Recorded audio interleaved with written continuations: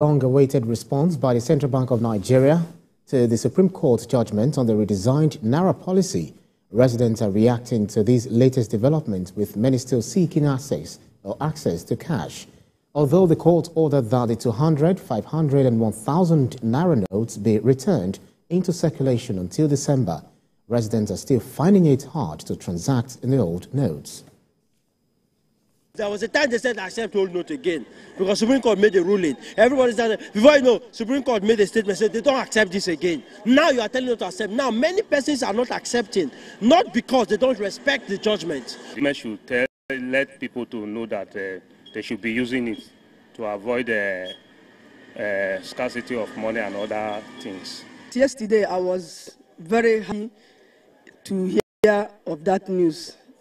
In short, I'm overwhelmed when I hear that, and I even collected some of our amounts. Now what we are expecting is that the commercial banks as well as the CBN will make the old naira not available so that the economy will rebound. I think by now to the end of the time they extend the policy, I think prison is going to be moved or come back to the normal the way it's supposed to be.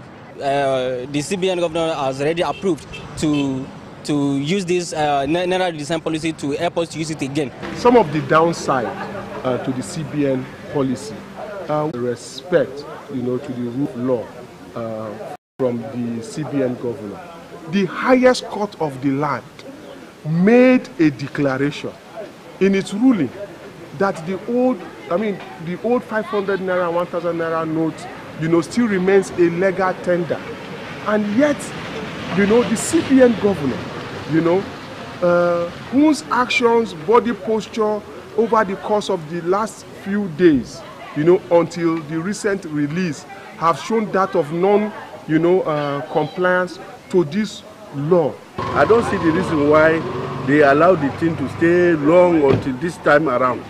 Was there any motive? Was there any kind of thing? Was everything done to withhold any kind of person or anybody? So that is what I think Nigerians should ask the central bank. Just stay with us here on the Midday News. We'll take a break and be back with more stories.